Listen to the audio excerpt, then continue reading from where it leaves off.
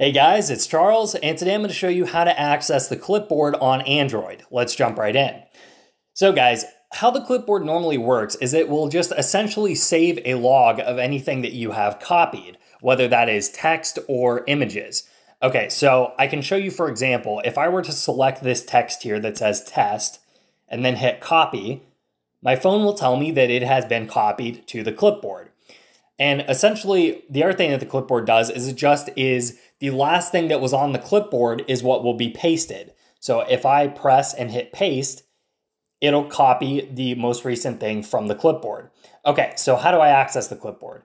Well, the first thing you can do is just hold and press anywhere where you would normally be able to paste, but instead of pasting, hit the three dots, and then you'll have this button to access the clipboard. So you just hit the clipboard, and this will give you a copy of everything that you have essentially ever copied to the clipboard. Another way to do this is just to simply open up your keyboard like normal, and now on the far right you have the three dots, so you can click on the three dots and then you'll just have this button that says clipboard, and that will also bring you to the clipboard. However guys, if you do not have this button on your keyboard, there is a way to enable it. So pull down your drop down menu, and in the top right hit the gear to go into your settings, and then we're going to scroll down and go into General Management, and then we're going to click on Language and Input, and then click on On-Screen Keyboard, and then click on Samsung Keyboard. So just click right there, and then we're going to click on Style and Layout.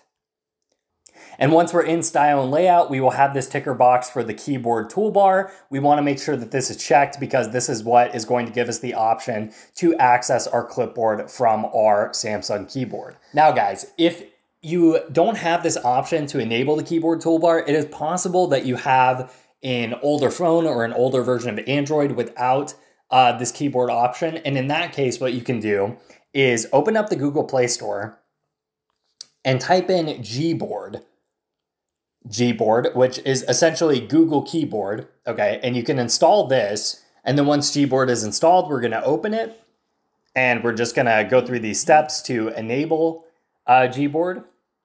So we'll hit OK, select input method, we'll hit Gboard, and hit done. And then guys, once you've gone through all the steps to enable the Google Keyboard, you will have the Google Keyboard instead of the Samsung keyboard. And the Google Keyboard at the bottom here has this clipboard button that you can press, and it will just take you to your clipboard that way. But guys, you only need to do that if your Samsung keyboard is an older version and doesn't have the button to enable the clipboard like I showed you earlier in the video. So thank you guys very much for watching. I hope that helped you out. If it did, leave a comment in the comment section below. Like and subscribe to the channel, of course. If you guys have any suggestions or any tutorial topics you'd like us to cover in the future on the channel, you can leave those suggestions in the comments below as well. And I'll see you guys next time. Bye-bye.